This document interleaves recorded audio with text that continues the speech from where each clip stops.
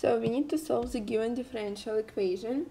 Our first step is to divide both sides of this equation by dx. So we will get that dy over dx plus 5y equals e to the power of negative 5x. Now we can compare it with the standard form of first order linear differential equations, which is dy over dx plus py equals q.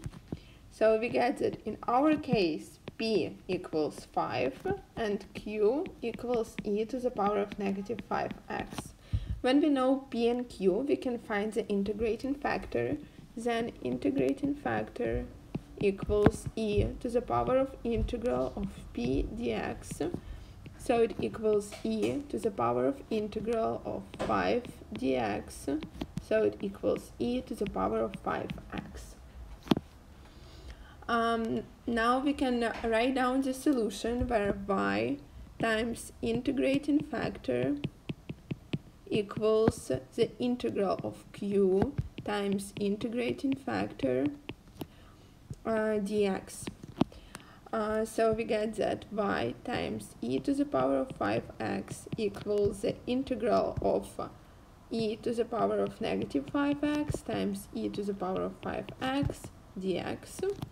Then y times e to the power of 5x equals the integral of 1 dx.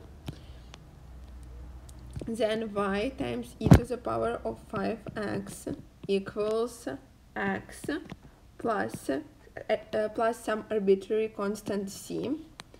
Now we will divide both sides by e to the power of 5x, and we get that y equals x times e to the power of negative 5x plus c times e to the power of negative 5x. And this is the general solution.